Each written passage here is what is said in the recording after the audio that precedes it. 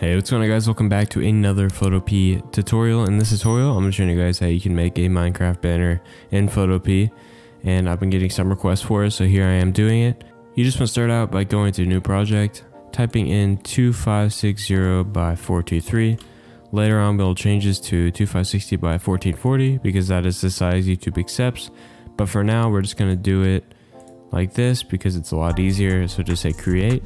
Now what we're going to do is get some text. So go to thefont.com, or you can go down in the description below. I will have a link to this website with this font, and you just want to hit download. Here's the downloaded folder. I'm just going to double click on it. Here's the font. So if I go up here to my text tool and then up to the font, I can hit load font, and now it loaded the font. So if I type in my name, make it bigger, now I just got to find the Minecraft font. So here's the Minecraft font. We got Cambit. Pretty cool, pretty cool. Just gonna move that to the center for now. And now let's find a Minecraft background. Alright, so I found one from online that's 1920 by 1080, so it'll be good quality. I'm just gonna use this one right here. So just copy that image, Control V or whatever it is to paste it, and go to edit and free transform. We're gonna resize this. Hold shift so it scales it proportionally. And I'm gonna scale it down a little bit. There we go. Now I'm gonna move my text layer on top so we have the Cambit. I wanna double click on it, go to gradient overlay, and I'm gonna change this black to a dark gray, like that. Now I'm gonna add an inner glow and change the blend mode to color dodge and turn the color to white. Now I'm going to turn the spread and size up a bit. So it's looking pretty good so far. I'm going to add a stroke, make the stroke about 7, and then change the blend mode to multiply and change the color to white. Now I'm going to add another stroke. So click on this plus sign again, but this time change the bottom stroke to normal blend mode and make it bigger like that. So you can see it's coming together. I might even change the glow to green.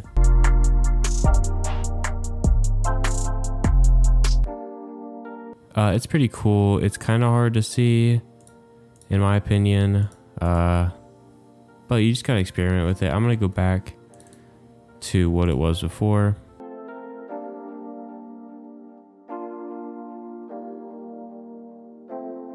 So there we go, there's my name on it. Now what we can do is we can go down here to this half circle, go to curves, and go to the red channel, move it up on this line, down on this line, go to the blue channel, move it up on this line, down on this line, and then move to the green channel and move them down and up again, or you could do up on the green to make it more green. But I'm going to go back down on that line. So you can see it stands out a lot more now. I'm going to go back to the half circle, go to vibrance, turn up the vibrance and saturation a bit. And I'm going to go back down to the half circle, go to brightness and contrast, turn up the brightness, turn up the contrast a bit, or you can turn it down. It's up to you. Now what I'm going to do is go to my text layer and hit this new layer button. It's important also to have your adjustment layers on top of everything else because it only works on stuff that's below it, so keep that in mind. But now what we're going to do is click on that new layer we just made, go to the brush tool, go up here to this little drop down arrow, turn the size all the way up to 1000 after you click on the soft mechanical. And make sure this top box is white and go ahead and click. Or actually, we'll make the color of the sun. So go to yellow and make it like the color of the sun. So I'd assume it's like that. Maybe a little bit more white.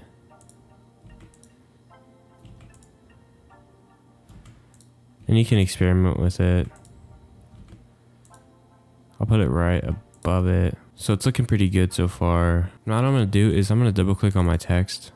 And I'm going to go up here to warp and change the style to something else. We can experiment with these.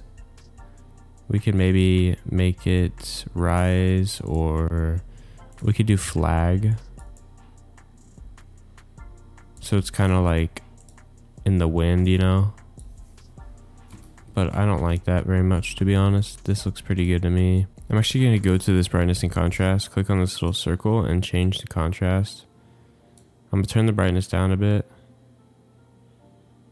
to about 14, and I'm going to turn the contrast up to about 40. It's kind of hard to see behind the canvas, so I'm going to add a new layer. I'm going to go to my brush tool, turn it to black, and I'm just going to color behind it.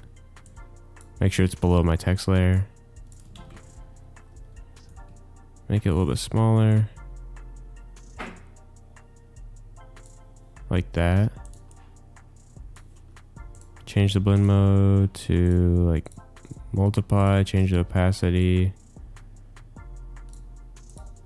So you see the difference. Makes it easier to see, which is always nice. Or you could even add a drop shadow on the text itself.